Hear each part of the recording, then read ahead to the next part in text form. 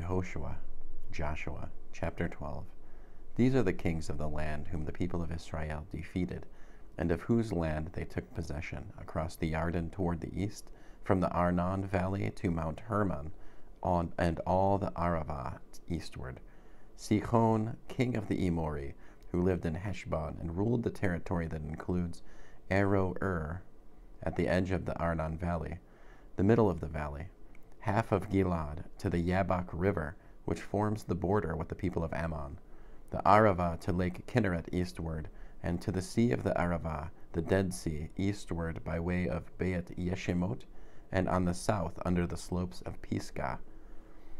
There was also the territory of Og, king of Bashan, who belonged to the remnant of the Rephaim. He lived at Ashtaroth and at Edrei, and he ruled Mount Hermon, Salcah, all Bashan, to the border with the Geshuri and the Ma'akati,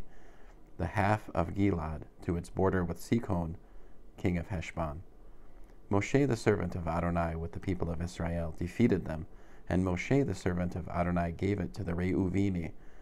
the Gadi, and the half-tribe of Manasseh as their possession. Following are the kings of the land whom Yehoshua with the people of Israel defeated in the area west of the Yarden, between Baal Gad and the Lebanon valley and the bare mountain that goes up to Seir. Yehoshua gave this land, inhabited by the Hitti, Emori, Canaani, Perizzi, Hivi, and Yevuzi, to the tribes of Israel to possess, according to their divisions, in the hills,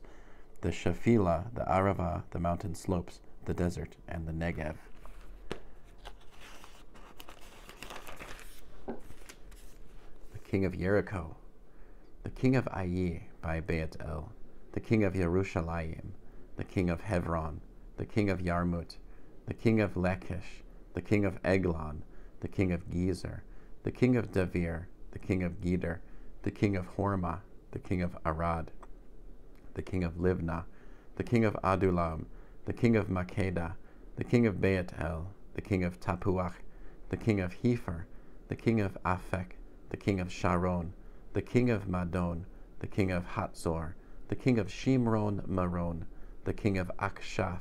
the king of Ta'anak, the king of Megiddo, the king of Kadesh, the king of Yokneam in Carmel, the king of Dor in the region of Dor, the king of Goyim in the Gilgal, and the king of Tirzah, making a total of 31 kings. End of Joshua chapter 12.